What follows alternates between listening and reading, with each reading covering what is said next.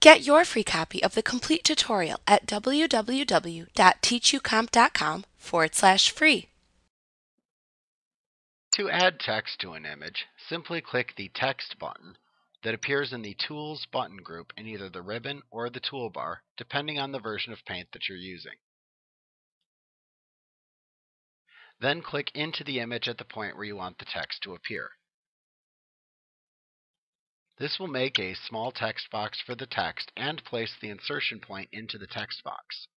At that point, immediately type the text that you want, resizing the text box if needed.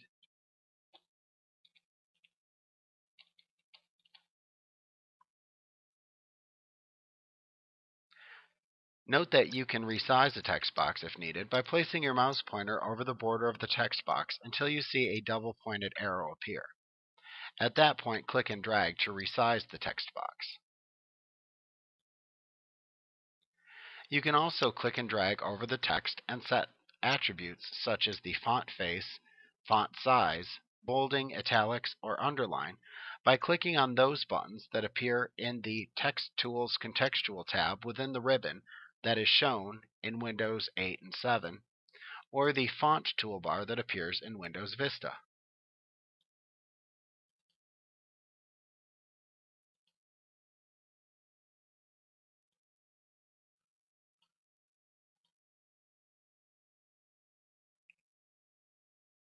Now when you're finished, click outside of the text box in order to set the text. Like what you see? Pick up your free copy of the complete tutorial at www.teachucomp.com/free.